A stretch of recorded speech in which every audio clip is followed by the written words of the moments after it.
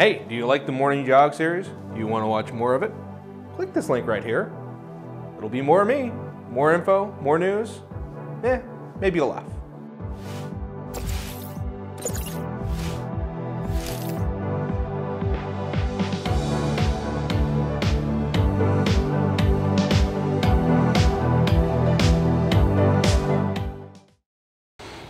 Hi folks, Alex Klingelhoeffer here with Exencial Wealth Advisors. It's 8:05 here in the middle part of the country on Thursday. It's June 10th, 2021.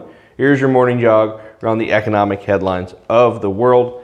CPI data is the big story of the day. Here in the US, prices are up about 5% year over year. Now this has of course been really the biggest economic data point of the week, perhaps even the month, and it came in a little bit higher than expected. Prices rose 5% year over year, about 0.5% month over month. Of course, the Fed's been for months signaling, hey, inflation is transitory.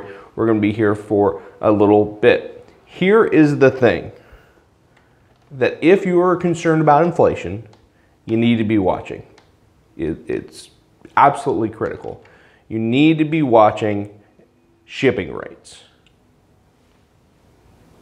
Sounds pretty straightforward, right? The reason why is because if you're watching shipping rates, you know how much it costs for goods to travel around the world. Of course, we've talked about container rates surging. We've talked about that in past videos. We've talked about dry bulk. Here, dry bulk's up another 5% overnight.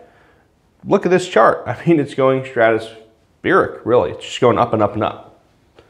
If you understand global shipping, if you understand what's going on with the rates of getting goods across the world, you will understand how fast the economy is running. It's really the most cyclical industry. It's really, if you're investing, it's really just for folks with really high risk tolerances, right? We don't recommend shipping companies to our clients. They're just too risky to invest in over a long period. Most of them lose money, but rates do tend to spike up and signal changes in the underlying economy. If you're watching shipping rates, you know that cost of goods to transport goods has gone up around the world. Inflation's going up as shipping rates come down. Of course, part of that is new ships being built, right? Because supply and demand of ships. As shipping rates come down, I would expect to see overall inflation in the economy coming down. Here's a stock that's benefiting from the inflation narrative, benefiting from commodity prices. It's Cleveland-Cliffs. It's also benefiting from a meme stock mania. It's sort of going up, and as you can see, look at this volume here in the bottom right. It had like what 3 billion shares traded yesterday, something like that, and you know, up another 20% here in the pre-market as the inflation narrative is making its way through those retail channels. Again, if you're trading these, please be careful. We're not recommending them. We really rarely recommend cyclical stocks or highly cyclical stocks that don't have entrenched moats, because they do this, right? They go from $2 to $20 and then they go back to $2. And that's really not a great experience over the long term when we're thinking about investing 10 to 20 years. Be very careful if you're looking into these highly cyclical names. Yes, there are some underlying fundamentals that are very good right now, but they are short term, right? Think of 12 to 18 month jumps in price and jumps in commodity prices, and that's sort of when they make their money for the entire decade. That's how cyclicals work.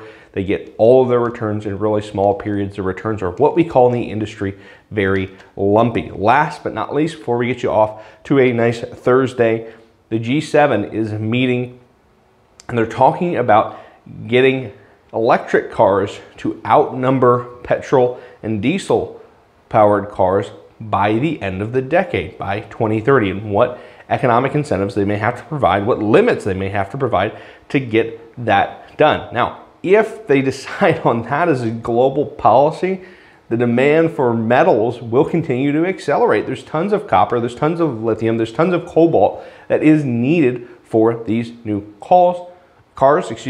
We're seeing some talks of a commodity super cycle on a go forward basis. I would just hold our horses at this time. Of course, it is an important trend to be thinking about, the electrification of the car fleet and what that does to metals at this time. It's a little bit early doors for me. If you want some additional information on commodities, on shipping, on all of these things, feel free to follow me on Twitter. It's OKC CFA CFP. Until then, I am out. Hey, thanks for watching the morning jog. I appreciate it. If you did enjoy the video, why don't you click down here, subscribe, and you'll get to see me every day, whether you jog or not.